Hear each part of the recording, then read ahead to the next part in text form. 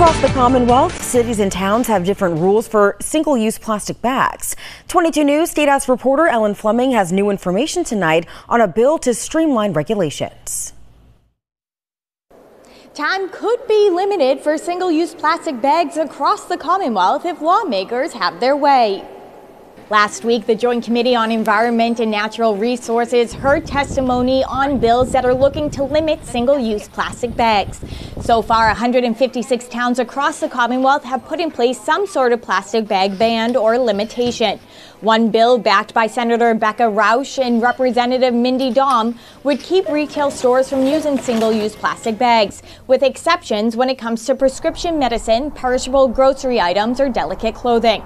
The bill would also prohibit K-12 food service operations and cafeterias from using or selling single-use plastic bags. The bill would also allow retailers to provide recycled paper bags for a 10-cent fee that would be split between the retailer and the city or town.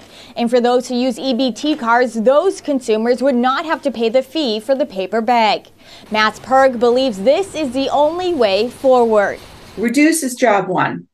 Let's reduce the use of single-use plastics. They're made from fossil fuels. We have alternatives. We know how to have a modern society without them.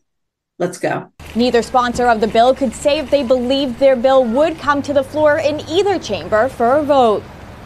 There are currently over 40 bills that would limit the use of plastic bags in the Commonwealth. Working for you at the State House in Boston, Ellen Fleming, 22 News.